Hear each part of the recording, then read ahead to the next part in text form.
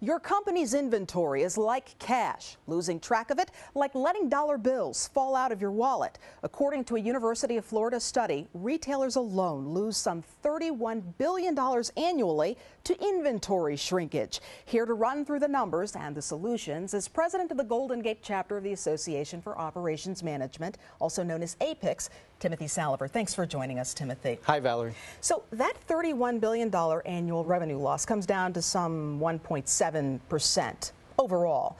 What about for small businesses? Is that percentage about the same? No, small businesses must be larger, and in most cases much, much higher, because they really don't have the resources, information, or systems to keep track of inventory effectively. One of the things that APIX teaches is that when you put that inventory on the shelf, you really should envision it as being a bundle of cash.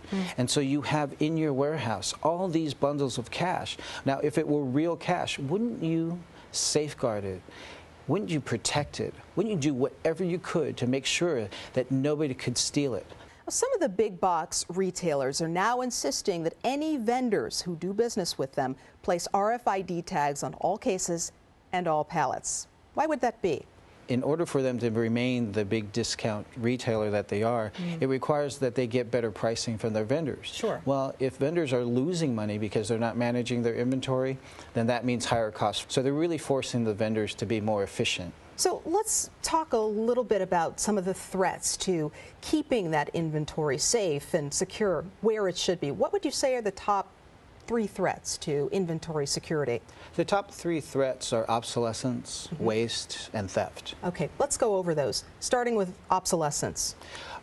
All products have a life cycle, and at some point they are no longer valuable to the market.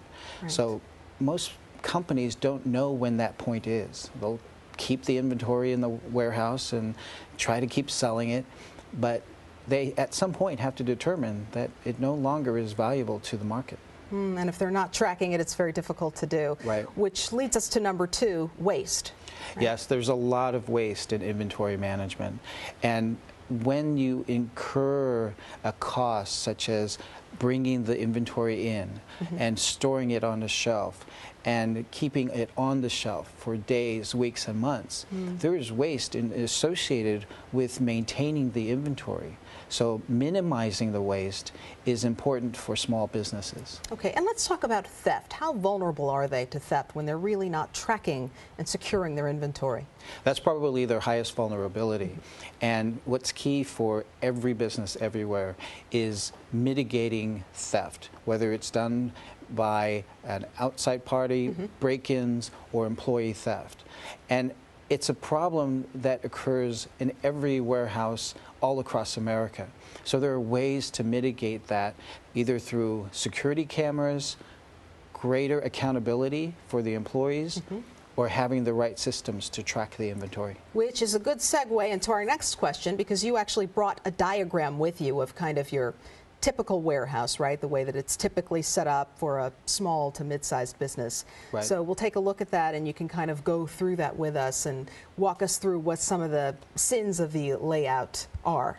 Well, the key thing is that the driver's lounge is within the area where the products are stored. And it's bad enough that product is lost on the back of a truck, but when you have outsiders accessing an area where products are stored, it's an opportunity for theft.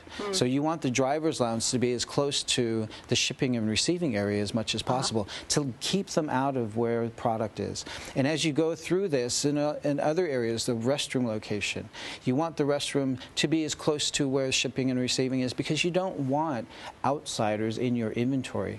The other thing is that access to the doors. You could store inventory behind here.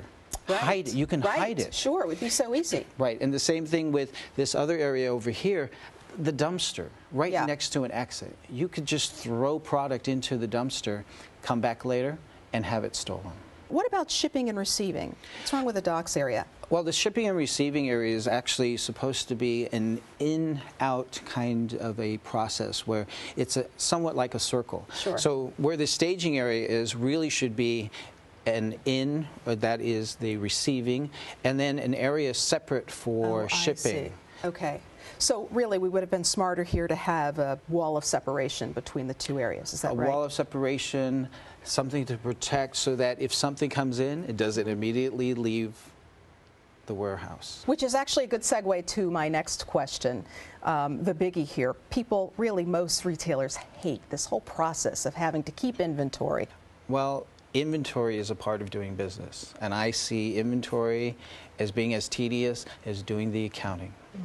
You have to have a mindset that inventory is a high priority, and also you have to think about inventory as being one of your most important activities in the company.